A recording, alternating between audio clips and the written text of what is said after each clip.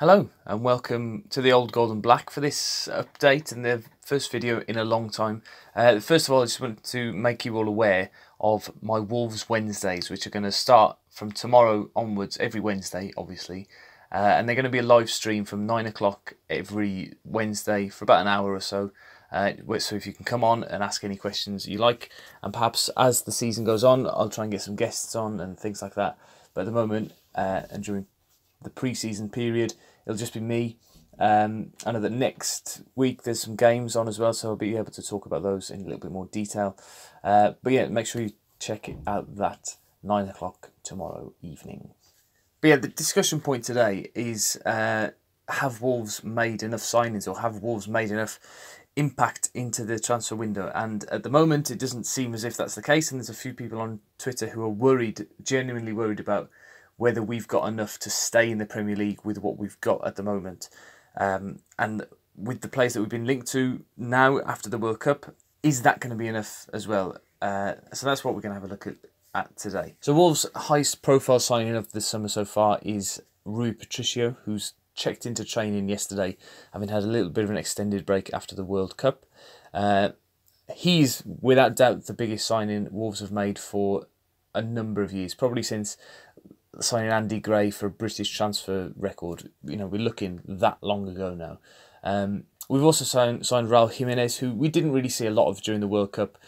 He's been a bit of a super sub for Benfica through the last couple of years as well. So he's a little bit of an unknown entity and a bit of a gamble, I think, in terms of what he can bring to the Premier League. And then, of course, confirming the signings of Jota and Bolly, and the dealings with Afobe, which obviously is not a Wolves player anymore, and Bonatini. So we've pretty much kept the nucleus, or the 1 to 11 that we were used to for the whole of last season, that every pundit that watched us said, yeah, this team would be comfortable in the Premier League and would finish mid-table. If you take that and then add a top world-class goalkeeper to that, and then I think what we probably need is another centre midfielder.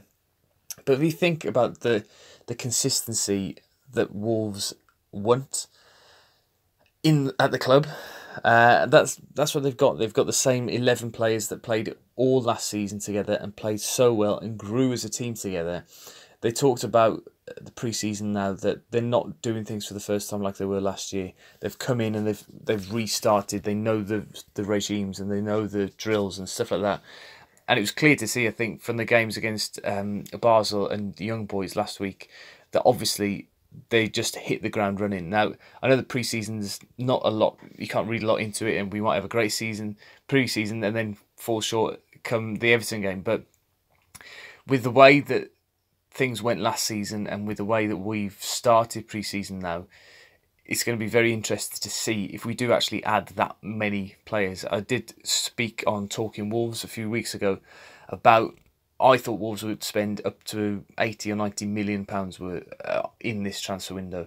I think that's still possible. I think Wolves could sign somebody like Andre Silva. I think that's still a potential signing.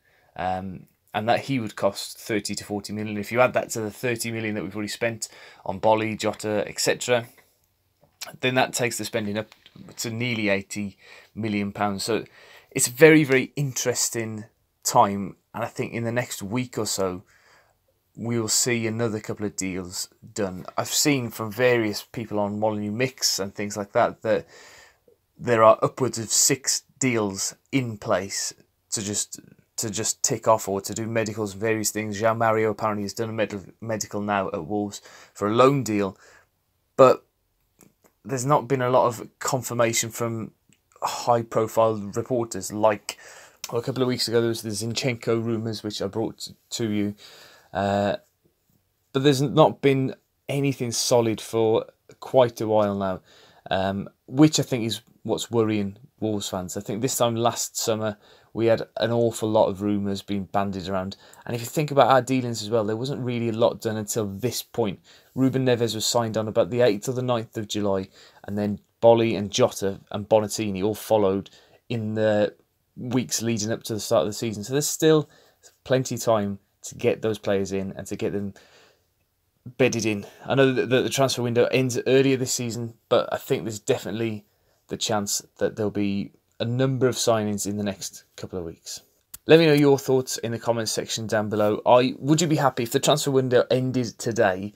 Would you be happy with the team that Wolves got? And do you think we could stay up in the Premier League with the squad that we've currently got?